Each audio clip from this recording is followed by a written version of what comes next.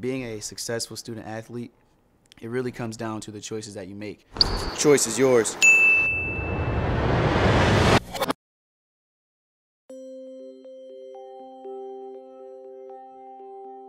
I'm Simeon. I'm a junior here at DuVille College, and I'm in the 5-year Accounting and International Business program.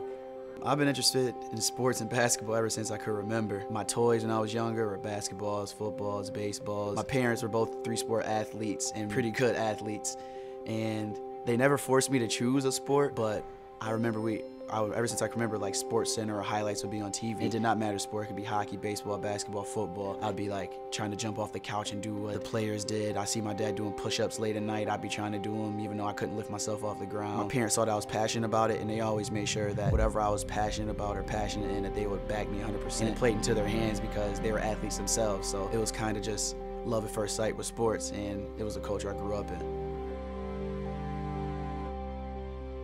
So the recruitment process when I started looking for colleges, I got contact from coaches when I was like a sophomore in high school. And it was for 2 sports, football and basketball. And my coach gave me a rule. He said, talk to every school that wants to talk to you or is interested in. Don't count them out because of former records or what you have a preconceived notion about them for. I would go to schools, I would go on visits, and there was 2 things I took into account. A, did their culture academically and athletically match who I was as a person, my character and my morals? And B, my high school coach, he told me this. He said, if you were to tear your ACL today or have a career-ending injury, A, would the school be educationally good for me down the road? Would I still have a valuable degree and something I could build off of after school? And B, would I feel like I had people that cared about me as an individual, not just as an athlete? And I felt I had both here. I felt I had people who cared about me or was in my corner, regardless of what I was doing on the court. And I know for sure my degree here will mean something later down the road.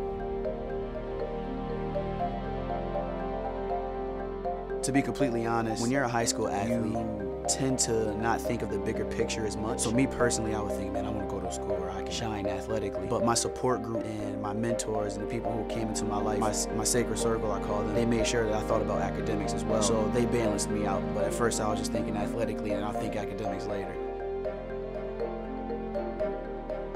There are main reasons why I chose. I can't just single it down to one. I would say when I came here on my visit, my future teammates and my future coach, they embraced who I was as a person. They asked me questions that didn't just ask what I could do athletically. They asked me about my family. They asked me about how I was doing in my season for basketball in high school. And they wanted to know how I felt, how I was as a person, what I liked to do, what my interests were, what music I listened to, what I wanted to do on my visit. So, the people here and the culture here, I could tell that they were building towards something that matched my character. And also the academics. I went on a tour here. In the business program, I don't know how to explain it. It's small, but they take care of each individual. I met my future advisor. He asked me about how my mother was doing, how financially I'll be able to pay for school, what scholarships would be available to me. He couldn't wait to teach me in the fall, and he only had met me for a couple of hours. So it was an accumulation of the people and how I knew that down the road, the program I was in was going to aid me and help me develop into a person of value. To balance being a student athlete, being an athlete and a student, it comes down to one word for me, and it's discipline. It can be tough at my age. I mean, I'm 20 years old, and you want to have a social life. You want to be with friends. You want to have a good time, because that's what the world portrays college to be about. But I'm not going to have the average college experience. I'm adding an athlete to that, and I made that decision. So when you make a choice to be a college athlete, you have to make a choice to be disciplined. You have to make a schedule for every day, make goals athletically, academically, and health-wise, and you have to schedule your time accordingly. So certain social events, you have to prioritize. Do I want to go to the gym and hang out with my friends? And as much as that may hurt you not to be with your friends, you know you're investing into your future.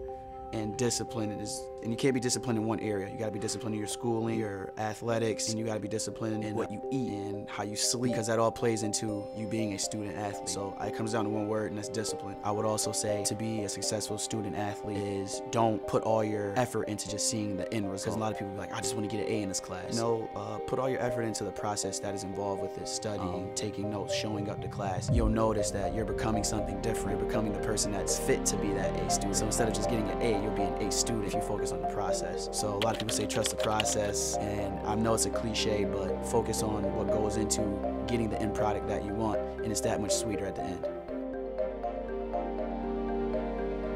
The biggest challenge being a student athlete is consistency, because your schedule tends to change. Things in life happen. A class may not be scheduled during a time where you like to function mentally, but you have practices at certain times, so you have to take that class. So being consistent in a routine, what makes you go individually, it can be tough to develop consistency and keep consistency, because it's easy to obtain success if you're a disciplined athlete, but maintaining it is a tougher part. So being consistent, waking up when you don't want to, working out still, even though you just had 3 midterms in one day, you have to remain true to your discipline and who you are as a person. And that's the hardest thing, is just being consistent.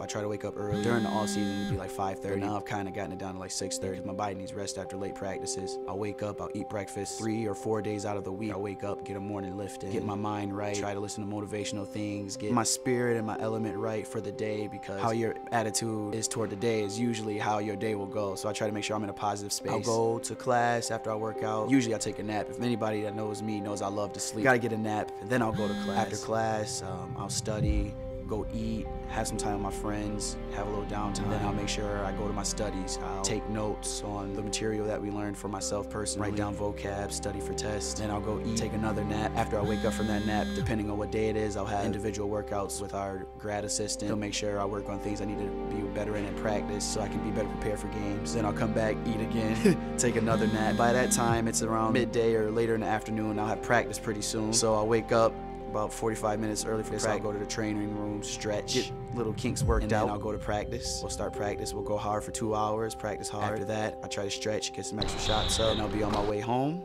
I'll take a shower, some downtime. Like again, I like to end my day the same way I started, so make sure my spirit and my mind is in a positive space. Maybe take care of some little stuff like laundry, but I'll try to be asleep as soon as possible. Maybe spend some time with friends that I maybe neglected to see because I've been so busy. By that time, sometimes it's like midnight, maybe 12:30, and I'm asleep trying to get 5-6 hours, hopefully 7 hours of sleep, and start it all over again.